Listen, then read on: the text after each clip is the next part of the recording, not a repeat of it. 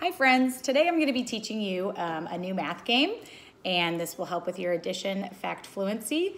This game you will need 2 dice and a piece of white paper. I used a whiteboard so I can hold it up to show you. But you're going to make 11 circles going across, and then you're going to do 11 circles underneath. The circles on top are just blank circles. The ones on the bottom are going to be labeled numbers 0 through 10. And this game is called Tric-Trac. So the first thing you're going to do, you'll roll the dice. And you can play this game with 1 or more people.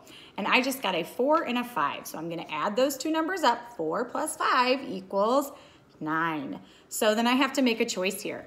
I'm going to think of multiple ways that I can make the number 9. So I can do 0 and 9. So I could move those two pieces down. Or I could think of a different combination. I could do 6 and 3. So I could move 1 down to the 6 and 1 down to the 3. I could do 7 and 2.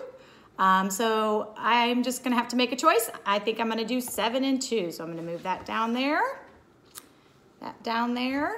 And then I'm going to roll again. Okay, this time I got a 4 and a 3. So 4 plus 3 is 7. Now for this one, I already have my 7 covered, so I cannot choose to put it on the 7. So I have to think of other ways that I can make the number 7. I could do 4 and 3, or I could do 6 and 1. So let's see, I'm gonna do 3 and 4. All right, so then I'm gonna go again. This time I got a 2 and a 2. 2 plus 2 is 4. All right, so I have to look here, and the 4 is covered. The 2 is covered.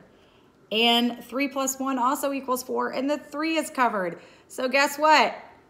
I lost. My game's over. So I could try and play again. And the whole point of the game is to try to get all your spaces covered. Thank you.